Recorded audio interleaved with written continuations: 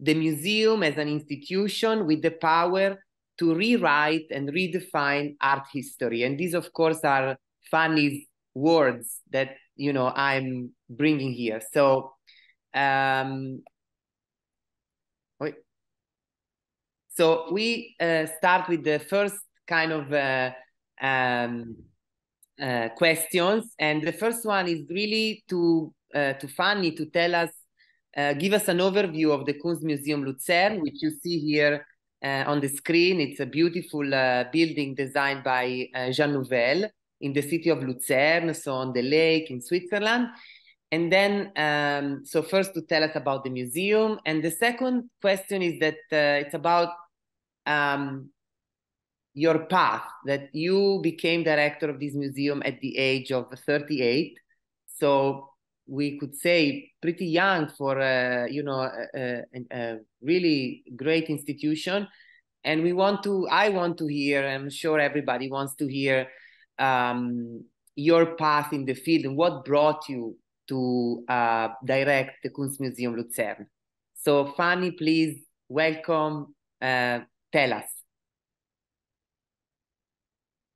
Oh, you have to unmute 1 second. Fanni, you need to. Oh, okay. Now it's fine, yeah? Yeah. Thank you, Nicola, for this very kind introduction. And I'm very glad to be with you tonight and to share some of my ideas, some of the history of my institution, but maybe also we have some space for some feelings or reflections. Yeah. I feel a bit in the need that it's about feelings also in this difficult time. And with the show we just recently opened by Guy Benner in my institution with the title We Have Lost. So maybe at the end we can come to this. But to begin with Kunstmuseum Luzern, it's a very old institution, although the building itself is very contemporary. It was founded in 1890. So it's over 200 years old, and it's among the oldest museums here in Switzerland. It was founded by some citizens, so it's not a museum from the state or from the city council. It's really our members. We are a Kunstverein with 2,400 members. And this... sorry, Fanni, Kunstverein is an art association. Art association, yeah, thank you. Of Kunstverein. Yeah. So the museum belongs to these 2,400 members. And Luzern is a tiny town with 80,000 inhabitants. And the region around makes 1 million. It's in the center of Switzerland. And it's a very idyllic, picturesque region with a lake and mountains and boats. You can see on this image, you see the steamboat on the left. Yeah. And it's a very touristic hotspot. So therefore the summer season is the months when we have the highest number of visitors. And we have a collection of approximately 6,000 works, but it's not a very stringent, it's a bit a confusing collection, very eclectic. And we have a huge exhibition space in this building by Jean Nouvel. It's a very beautiful building, but the strange thing is that we are on level 4, and this makes it difficult to find us. So people just crossing by, they do not realize that there is a museum behind this facade, and you must be informed that you have to take the elevator, and then you come on level 4 where the museum starts. The rest of the building is a concert hall, and some restaurants, offices. So it's a mixture of, in the evening, we have a lot of classic music concerts, but during day, it could also happen that the building looks very closed. Only on level 4, we have the exhibition. What you see on this image here is that the floor plan shows you that in the white part of the floor plan, we have our main exhibitions, changing exhibitions, and this is 1,100 square meters, and we change 3 times a year. And the gray part on the right is the collection, which is rehanged once a year.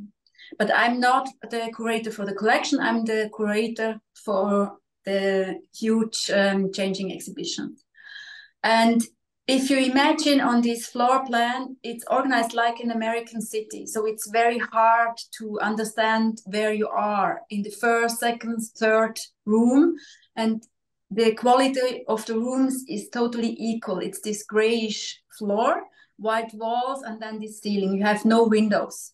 So orientation is very difficult. And what makes the work for me as a curator even more demanding is that the first space, it's called B150 on this floor plan, is the biggest room. I think to tell a story, it would be very helpful to have the biggest room at the end as a highlight, or to have it in the middle as a core of an exhibition. But to have this biggest room as a beginning makes it really demanding that you do not tell too much in the first room, and the other rooms then just become a kind of footnotes. What you can see on the right is several photos from this very first room, and you can understand how different we use it. We have here an exhibition with these swings, and people were allowed to use the swings by Claudie Comte, a young Swiss artist. You have then the first room from a Hockney retrospective. You have sometimes a freestanding wall giving some extra information, or also to have a video projection on it with Sharon Lockhart, which is the on the left, the lowest position. We do historic exhibitions, and then we decide to paint the walls because it's too hard with this white wall and the dark floor. It is the atmosphere is not inviting. It's not like a museum with a wooden floor and you can listen to the steps of the other visitors. It's quite a harsh atmosphere. It's more like a factory. Fanni, I think it's so important that you also tell us a bit of your background, because this is also something we share. We both come from the territory of editing. And if you could tell us a little bit where you come from, but also how the space has been shaping your way of curating. So just in short, if you can give us few elements in that sense. Maybe this leads also to the question, how did I become a 38 director of this institution? I started my career as a journalist in a culture monthly magazine, and each issue was about one single theme, like an architect, a filmmaker, an author, an artist. And my intention always was to make my living out of being a writer, to earn enough money with text. But then in around 2000, I realized how difficult this will become. And I decided to apply for other positions, and I became assistant curator in a smaller Swiss museum with a collection. And there I realized that as a journalist responsible for one issue with 60 pages, I had one theme, one topic, and I had to start with an introduction, then some side stories, a highlight, and come to an end, a conclusion. But I was not sure if the reader really starts in the beginning of the magazine, or some readers start with the end of a magazine, or somewhere in middle. So you always had to be aware that you can tell a story in different directions and in different rhythm. And then in this very first museum I started as an assistant curator, I realized it's a bit the same.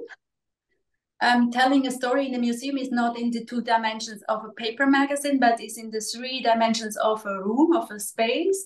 And you are never sure in what direction the visitors will go on, how much time do they spend, how deep will they go into a video installation or in some text. And you need some teasers or some spices to spread in the rooms, that people have a chance to reconnect with what you are trying to tell them. I think it's very important that you make this point, because I think we often see exhibitions, we think of exhibitions as a sort of, like a chronological order. But in fact, it's really more, as you say, it's more like a story. It's more like an experience. People are moving from one place to the other, I think. And sometimes actually to think of editing and to think of kind of patching things together, it's actually an interesting skill. that you can have. So it's an interesting point. I wanted to ask you now about these big names that you brought to the museum. I think it's interesting from the point of view of our community, especially those that come to CCA, where we usually do different kind of artists. If you could tell us, what was the focus when you brought artists like Turner or David Hockney that have exhibitions everywhere? If you tell us in few words, what made them different from the other exhibitions we see of these artists? I have to confess, I did not study art history, but political science and history. And I would never have had dared to do an exhibition on Turner. I'm not an expert on Romantic. But Turner was 6 times in Switzerland, and 5 times he spent some time, but not just a night, but some weeks in Luzern, beginning of his career and at the end of his life. And when I realized that, and that Turner was part of, there was the industrialization in Britain, and as a reaction on this, we had in the art field the Romantic, and Turner as a main painter or main artist of Romantic came to Switzerland when Switzerland still was a very poor country, and it was really only farmers and nothing around. And these first tourists coming from Great Britain, they brought some money, and this money developed a new infrastructure like restaurants, hotel, etc. And this money also brought up a kind of citizenship. In former times, you just had these farmers and they had no cultural interests. But these new citizens, they wanted to have a museum, they wanted to have a concert hall, they wanted to have a library and a university. So these citizens, with the money of Turner and his fellows, founded my museum in 1890. And when we celebrated the 200-year jubilee of the institution in 2019, I absolutely wanted to do that with Turner together, with an exhibition with him. And it was this idea. I was writing 60 love letters to Tate to get these loans from Tate. And at the end, I convinced them that it is important to have this painter so much linked to the region, but also to the history of the institution, also to the history of my country, because Switzerland, as we know it today, it was founded in 1848. Before it was just separated cantons, separated regions. And all of this kind of the beginning of our modern life was in the same time. And when you visited this exhibition, I realized that younger generations have no idea of the connection between industrialization and Romantic, or they are not aware that Switzerland is just 175 years old. So we really gave a lot of historical and political, social context to these paintings. And on the right, yeah? Can you tell us instead about Hockney and also this idea of the moving focus, the title of the exhibition? Also, Hockney is such a big name, and what really brought you to work with an artist like him? Hockney is a superstar, and he's very often shown. And I got the offer to get a volume of interesting works as a loan, but not big enough for our museum because I have that much space. So I was thinking of what could be interesting for me from today's perspective. And I'm really into contemporary art, and I'm into political sciences and in social questions. And then I was aware that Hockney is such an old man, a male figure, but he is an idol to me in the meaning of he is so curious. He is always going on and on. He's very successful today, but if you think about his homosexuality and how many of his friends he lost during the 80s and during the 90s due to HIV, it is very surprising that he is that optimistic and that positive. And he says he was based in LA and in Great Britain, and today he lives in Normandy in France. And during the pandemic, he published a book, Conversations between him and a friend, an art historian, and the title was Spring Cannot Be Cancelled. And maybe that's something we also could, in these difficult times today, have in mind. There is always something which is going on in a good way and which can give you hope. And there is no option to be just frustrated and depressed and resignate. So it must go on somehow. I feel that, I mean, I really wanted to focus on these two blockbusters, you know, because sometimes we encounter these exhibitions and we feel, okay, it's another, you know, but I think to hear your words, you really understand that sometimes we need to just dig a little bit to understand that even the most obvious, you know, like what we think is just, you know, name dropping, in fact, can reveal some stories and some details and some kind of path that are not there when we know. And this is so much part of the curatorial practice, because again, you know, there's million ways and million reasons to do a Turner show, but the reason you just told us makes it completely unique. So this is super interesting. Now I want to go to this sentence, and I just want to read it again because I think it's so powerful, and then we will move on. The museum is an institution with the power to rewrite and redefine art history. I think, especially from someone like you who didn't study art history, and from someone like me who also didn't study art history, I think this is an interesting, you know, we are, like, I think if you could just tell us when you realized this motto, when you kind of came to the idea that this is what the museum should do, or which exhibition told you in a way like, this is, you know, this is what I want to do with the museum? From the beginning on, that's the reason why it is so great to be a director and to prepare a program, and I have to present it first to a commission and I have to agree. But I often visit exhibitions somewhere and I really fall in love with art pieces. Like with Soundtrack by Guy Benner, I saw it at Art Basel in Basel and I fell in love with this piece. And I did some research, I contacted his gallery, Edith Sommer, and I decided, yeah, let's do it. Give him 1,100 square meters and have just 9 or 10 videos on. And I see that institutions are somehow an alternative to the art market sometimes. And I define my program as a very feminist program, but this doesn't mean that we just present female positions or more than half of the positions must be female or queer. I mean feminism in a way of being aware that there are some mechanisms and structures that are suppressing some names, or that some positions are overseen, marginalized, forgotten. And in a feminist perspective, you are aware of this and you look a bit around the corner, a bit deeper. You have to put away the dust a bit, and then probably you find something which is surprising and new. And names like Hockney or Turner, they help me that there is a lot of attention towards the institution.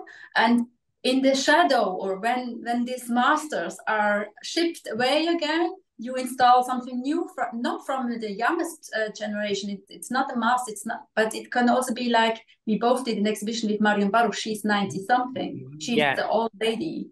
Yeah, maybe we can move to, because that's actually my next question. If you can speak about Marion Baruch, which we also showed at CCA. I hope some of you had the opportunity to see the exhibition. And also Vivian Suter. Tell us about these two figures, because I think they give so much about it. They encapsulate your work in so many ways.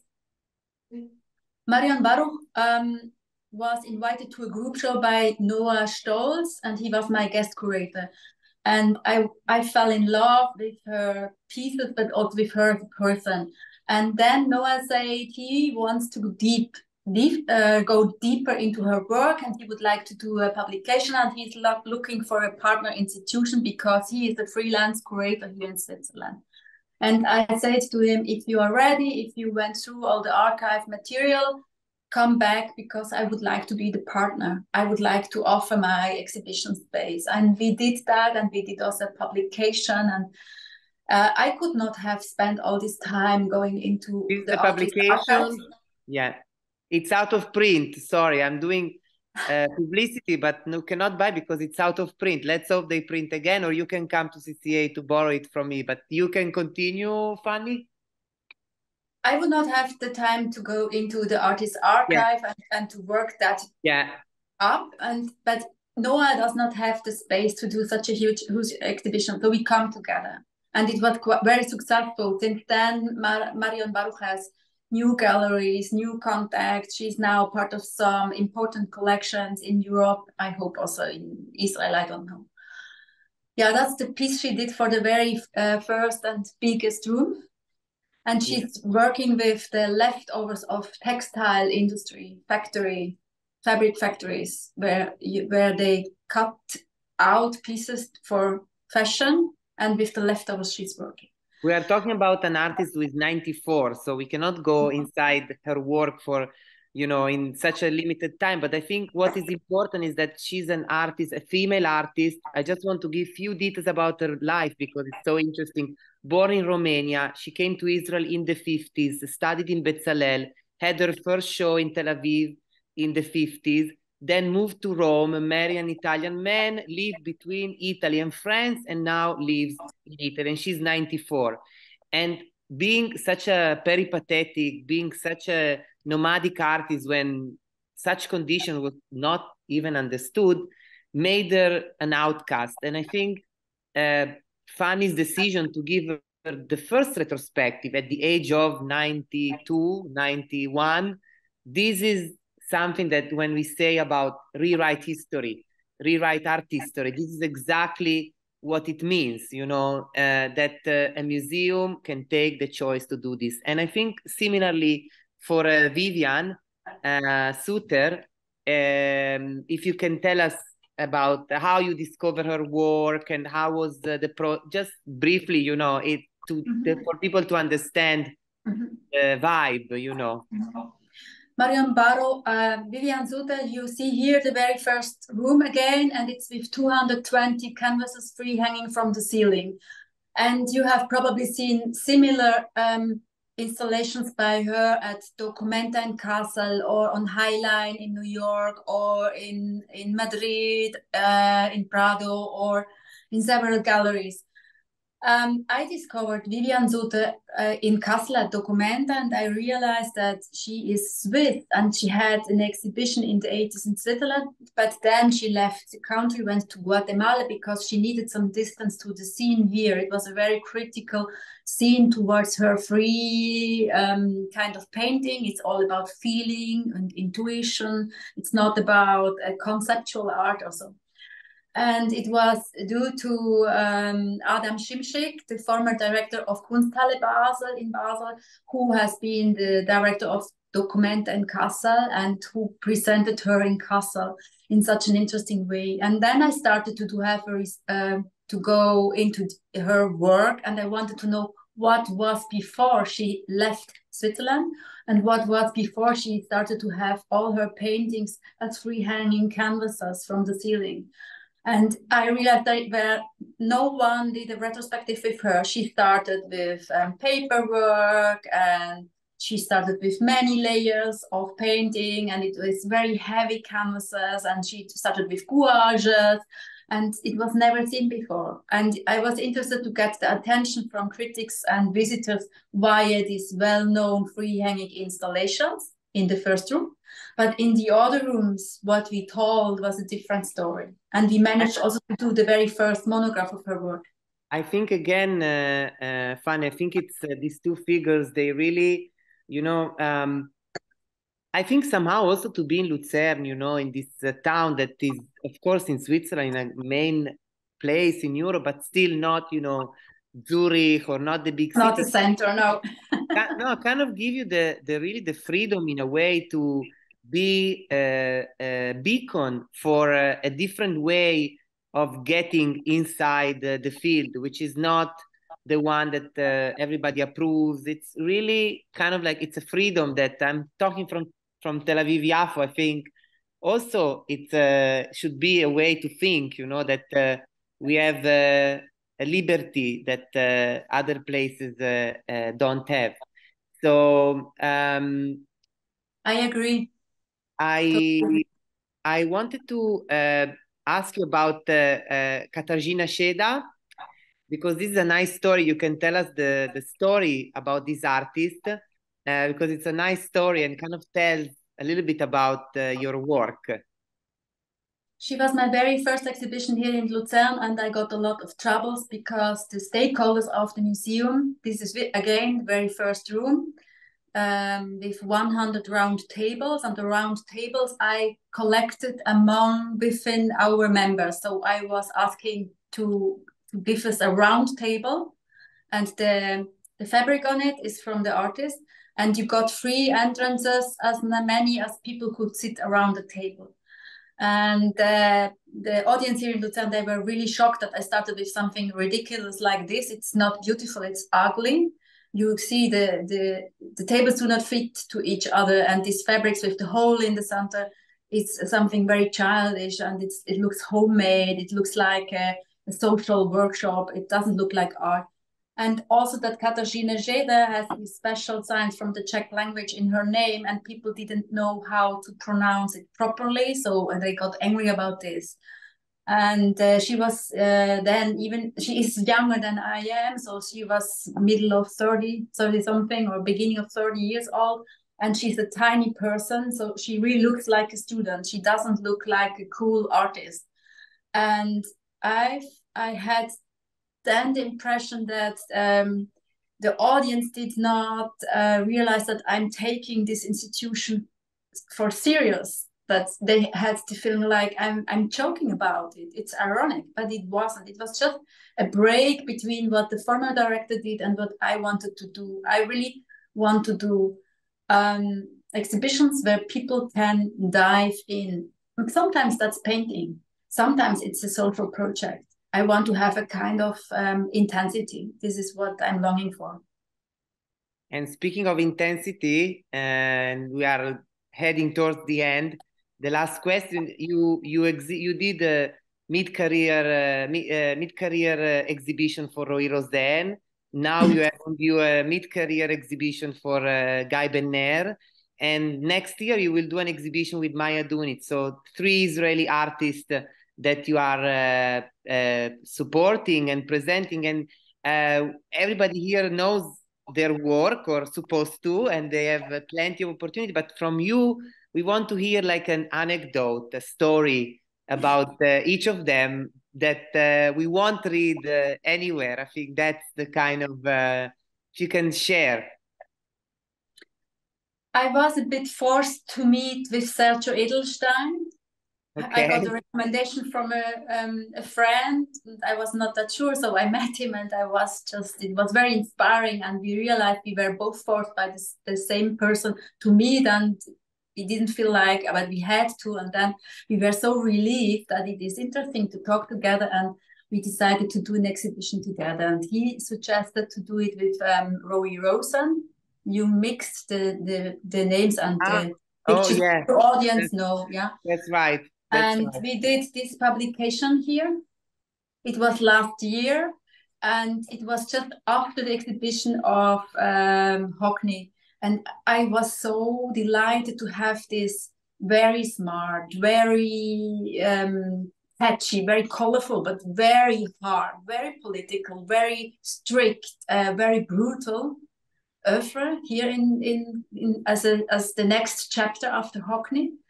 And it was not to please the people, but to shake people and to bring them back to some urgent questions of contemporary life.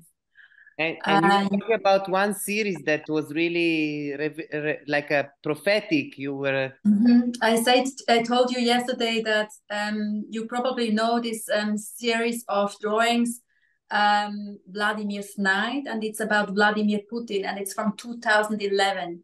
And last winter, the audience really was so touched by the prophetic sense of the artist, because it was when we were in middle of the first winter with the Ukrainian war.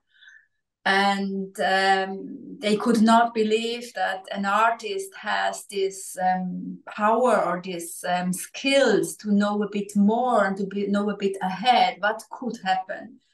And it was also somehow that I could prove that art and artists are not just to please us. They are really there to tell us something about today's life. Sure. And for Guy Benner, that just opened like last week. So it's yes, really... we did also a publication. The title is We Have Lost, another prophetic title. We opened it last week, and it was a very strange opening with half the numbers of visitors we usually have. But my speech was different than usually. I felt like in a church, and it was very quiet and very serious. But people really stayed. They didn't run for the buffet for a drink or some finger foods. They really stayed in the video installations, and they got lost, or they got stuck in these videos. And to say it very general, if you think of Swiss artists, famous Swiss artists like Roman Siegner, Pippi Lotterist, Fischli Weiss, but also the following generations, the younger generations, it's often so playful. And there's a tiny humor. It's a joke, but it's also a bit childish. It's a bit bricolage, self-made aesthetics. And when I look in this very general way to Israel, I see that you have these serious topics to deal with in your art, that probably therefore you have this very interesting, very promising video art scene. I know that many Israeli video artists. It's surprising, no? Yeah. I think also it was interesting you were saying that the show is very intense, and I think again it's a challenge because people have to come back. I mean, and this was something that it's quite unique, that there's an exhibition where you have to come again and again. So I think we are running out of time. So I don't know if there's any question or we are... I don't see any question right now yet, but maybe I can, if someone has a question, can write in the chat, or I can open it for 5 minutes for the audience and do an... I think if we want to give a few minutes for people, if they have any question, to write in the chat. First of all, I would like to really say thank you to Fanni for really being with us and sharing her story and this museum, which we should all visit soon, we hope. And I just want to also present our next session, which will be on November 30. It will be a dialogue between Yasmil Raymond and Tamar Margalit. Tamar is a curator at CCA, and Yasmil, she's the director of Portikus, which is a exhibition space in Frankfurt, and they both were colleagues at MoMA. So again, there's a collegial kind of spirit that bring them together. So save the date for November 30. If there's any question, Daphna, you see some questions? I don't see any questions. I would like, oh, I do have. Okay. Okay, I do have one question. Dear Fanni, why do you think there are so many video ops? Oops. Oh, sorry. It's from Natalie Cohen from Paris. Why do you think there are so many video artists in Israel? It could be that Sergio Edelstein had the bit, because he was very much interested in video, and I know he did a program at CCA very much focusing on video. But if I would not know Sergio, then I would say you have this really serious and sad and demanding topics in your daily life. While here in Switzerland, it's safe, it's clean, we are on time, public transport is working on time every day, we have no strikes. And but it's almost too perfect. And therefore, I think that Swiss artists tend a bit to go to handmade, joyful objects or drawings and make it like something with play, which is not burned, like some pieces by Fischli Weiss. And I think that you have found in Israel a way to tell stories about your daily life, but not in a one-to-one version, but in a metaphoric way. If we think of Yael Bardana or Mika Rothenberg, they find a way to talk about serious problems without calling them directly, or they have so many layers. You can just see a fairy tale, or you can see a metaphor for something else. But if you are aware that Mika Rothenberg has strong links to Israel, then you see something different. We have another question, I think. I think we have another. Thank you from Natalie. And Nicola, you can stop sharing your presentation. Yeah, sure. See all. I have one big question. Any other question? I will ask.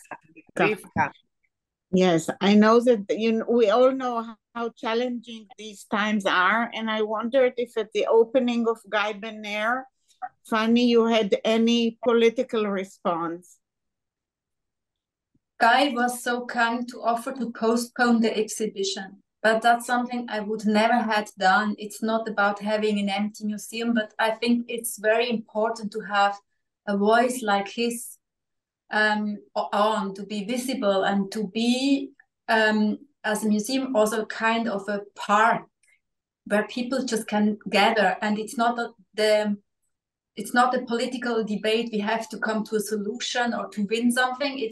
We can have several voices, but we can also just be silent. And in this book, We Have Lost, I had to talk about the title, We Have Lost. And in this book is an article by a colleague, and her title for her essay is, and I want to share with you. Just a second. Art can help. And it's something I really believe in. It's not that art must help, but it can help. It can help that we find some power and energy to go on and to be friendly with our neighbors, our families, and with unknown people in the street. And I was speaking about the responsibility of a museum in the opening, and I was also saying it's not being for Israel or against Israel, it's being for freedom, peace, and for dialogue. And it's really, I'm so happy that you invited me, because I feel it's so strange today. Who is speaking with whom? Everybody with everybody should be just what we do, no? That's why we are here tonight. Yeah, thank you for inviting me, Nicola. Really, it's a gift. I have one question. Can I have one question? Sure. Just one question. While we were talking yesterday, we were talking about the new people who are coming, the new generation of people who are coming to the museum, and you were talking today about the diversity that when you are curating exhibition, it's very diversity. So after David Hockney, you bring Roy Rosen, someone that the people do not know, and actually things that are not familiar. People doesn't know even to pronounce the name of the artist, and you say, Ted, when you just started 12 years ago, people were annoyed, but not anymore. Can you say a little bit, I mean, what changed with the clientele, or what happened with the approach of why people come to the museum for? I think that the discussion in media and in society the last few years about diversity, and diversity means richness, And inclusion means we are more than just this specific group of academics and white Europeans. This helped a lot that people got more curious and they follow their curiosity. Before they were a bit ashamed. It's always about this big 20 name everybody knows on the street if you talk about art. And they were offended when they didn't know how to pronounce Katarzyna Schede properly.